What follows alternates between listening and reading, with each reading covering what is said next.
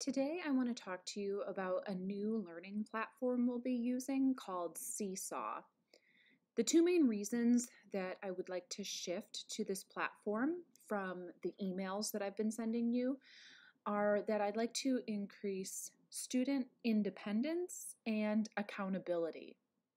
So you'll see once we get into the program that it allows me to see a lot more student work than what I could see before.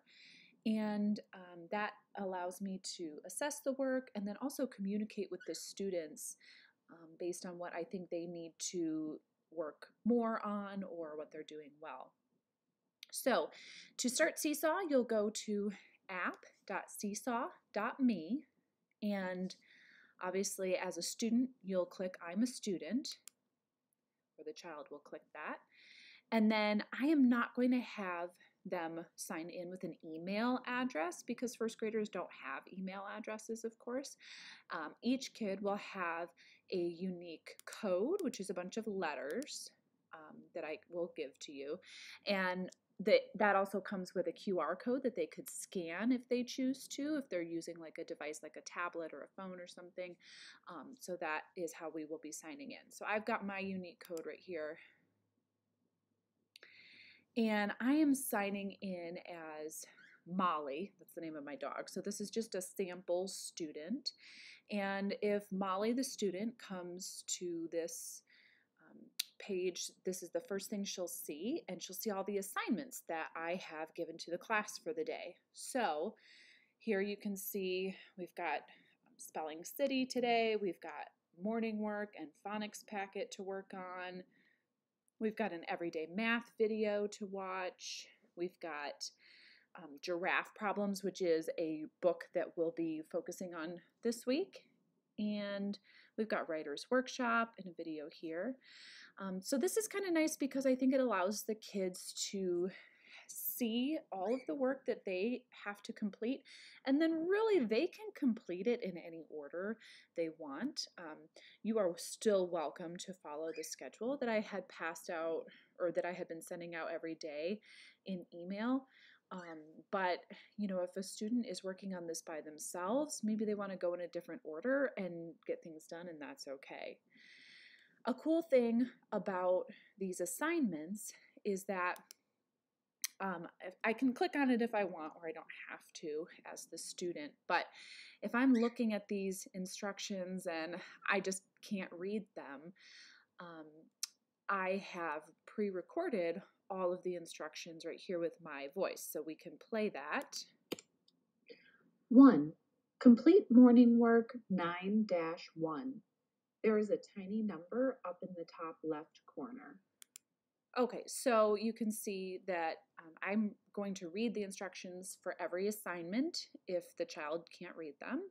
And then for number 3 here, it says in the add a response section, write down what book you chose to write about on your morning work. You could also record your voice saying those words.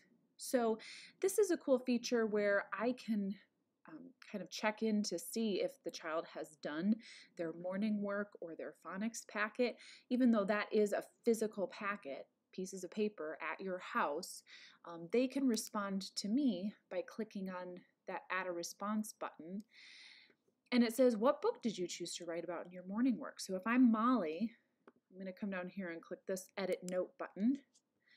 And I'm going to respond so that my teacher can see what book I chose to write about. So I might say, I chose to write about Little House on the Prairie. And then click the green check mark here. I could also have clicked the record button if I didn't feel like typing out a sentence. I could record my voice as the student giving that response. And then as soon as I click the green button again, it ships it off to the teacher. And now I can see here it's waiting for teacher approval. So that part of my assignment is all finished. And I can go back to the activities page and do another activity. You can see that it's gone now. The morning work and phonics packet section is gone from here because I completed it already. maybe I want to do math next. So it says everyday math. Okay, what do the instructions say? Watch today's math lesson video. Send me a picture of your math journal when you finish. Okay, so now I know I can click on this link right here, and that will take me to the math lesson video for the day. And these math lessons are the same that I've been doing, uploading videos on YouTube.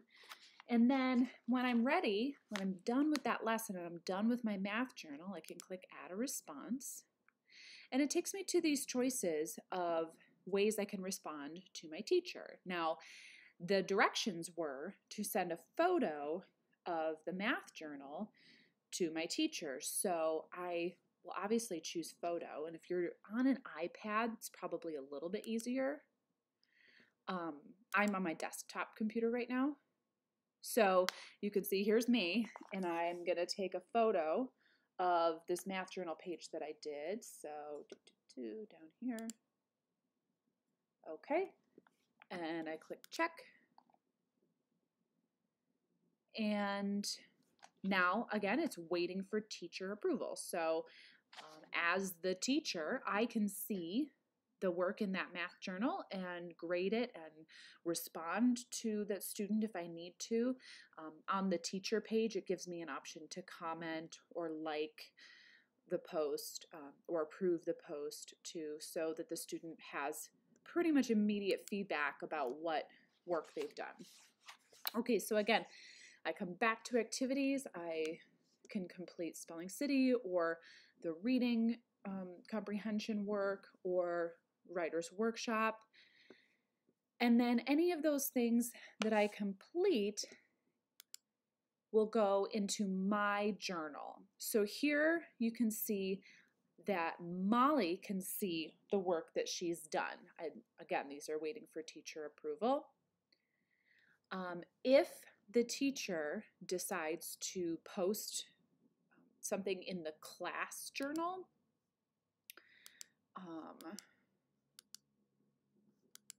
that would show up, well, I'm not seeing it over here, but if the teacher decided to show something in the class journal, that would show up over here. Students cannot see each other's work, but if the teacher wants to share a student's work or share an example of something, that will be over here in the class journal, and that will only happen rarely, if there's like a photo of something or whatever. I'm not trying to have kids compare their work to each other's work. So over here we have the inbox. I tried a couple times to get this to format correctly and it just won't, but this is the schedule that we have been working from this entire remote learning time. So I can send messages to the class. I can also send individual student messages, and I can send family messages. So you can't see that option here because we're not on the teacher page, but I can communicate to you as parents, and you can communicate back to me through the app. Of course, email is still a great way to communicate with me, but I will be checking the app as well. And then students cannot send messages to each other, but I can send a message to a student and vice versa. So I think that this is a really good way to have students show me the work that they've been working on. So far I have been saying, show me your work when we get back to school, but who knows when we'll be going back to school, and I want to be able to interact with the students a little bit more than we have already.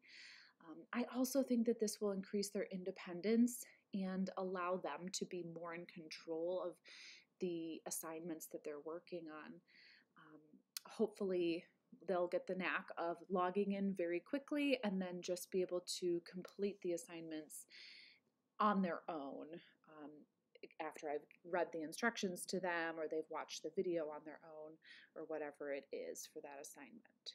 So if you have any questions about Seesaw, you can let me know in our Q&A meeting that I've set up via Zoom, so that information will go out in the email newsletter that I've been sending out. And or you can just email me if you have any questions, but we'll be rolling this out next week as a way for students to be more independent and more accountable. Thanks for watching.